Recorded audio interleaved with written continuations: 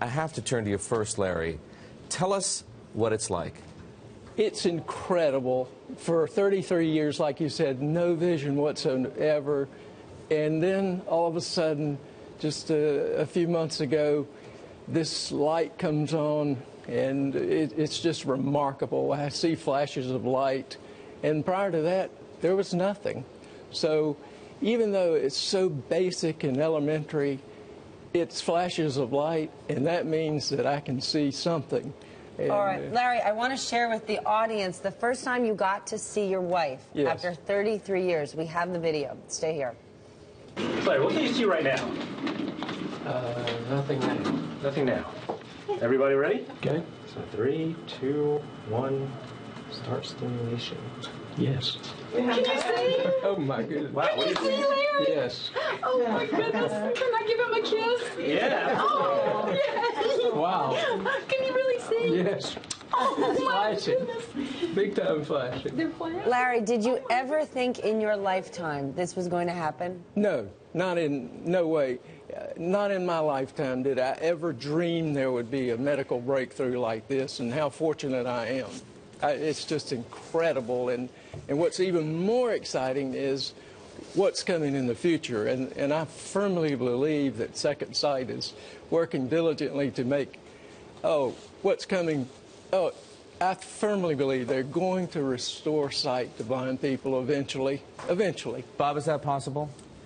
Absolutely. I mean, I think Larry is a good example of the technology, what we're able to do today, and patients we're able to help today. And with this new fundraising, we're planning on doing additional R&D, not only to improve the quality of vision for folks like Larry, but to expand it to other forms of blindness, in fact, eventually to all forms of blindness. Well, how many other Larrys are out there? How many cases are there like this that have already been this successful?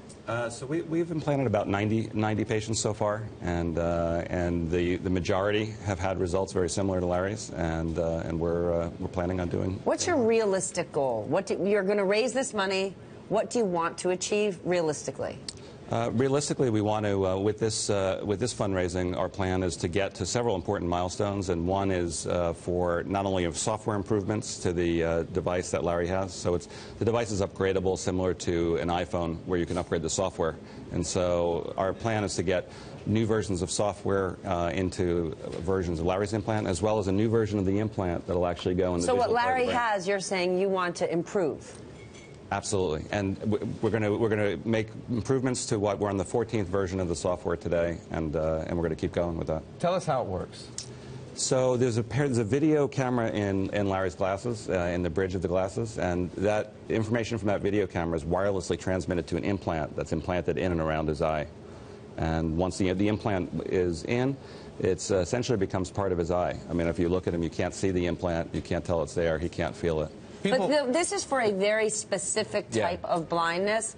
How broad is it? How many people can it affect?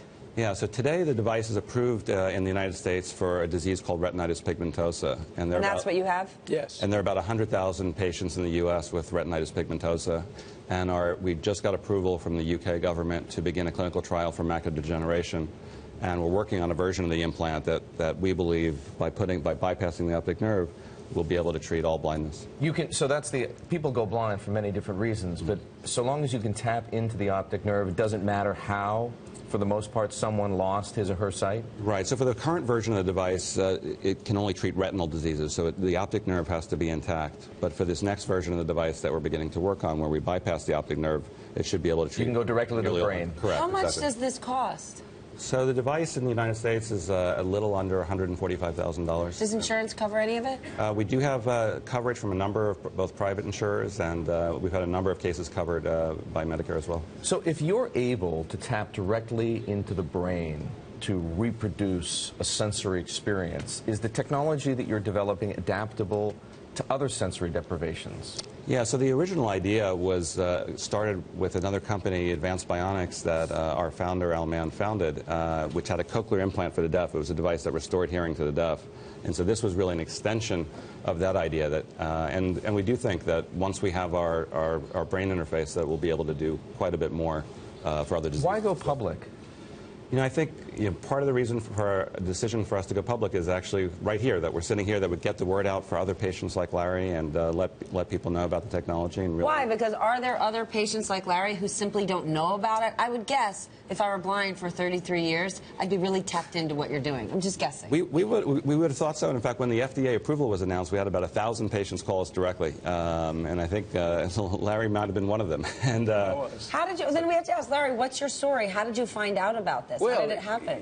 Reading through the newsletter from the Foundation Fighting Blindness, and it said the FDA had approved a device that sounded exactly like for me, for retinitis pigmentosa, and it seemed that I met the criteria. So the next day I called Second Sight, talked directly to them, and indeed they said, well, it sounds like you will meet the criteria. Did you think this was ever going to happen? When you first saw the news, take us from when you first read the newsletter till today. Did you read it and think, boom, I'm going to be seeing my wife in a few weeks? Or was this so far off?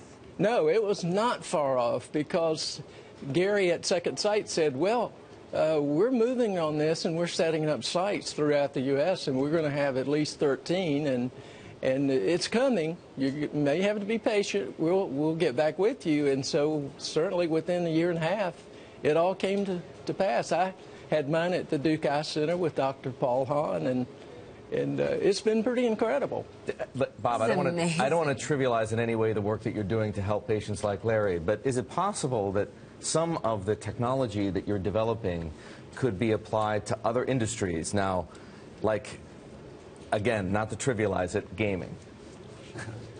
Yeah, for me personally, one of the inspirations was of course, Steve Austin and the Bionic Man years ago. But, really? We're obviously a long way from being able to do that, but I think direct interfaces are probably in the future. I don't know how far out, but they're probably in the future. Probably quite a ways. Bob, thank you so very much. Bob Congratulations. Greenberg, thank you. the doctor who's the CEO of Second Sight, and Larry Hester, Oh my gosh. the man who's seeing for the first time. It's amazing. In more than 3 decades. Is amazing. It truly is amazing stuff. Larry, thank you so much. Thank you. What an extraordinary conversation. Wow.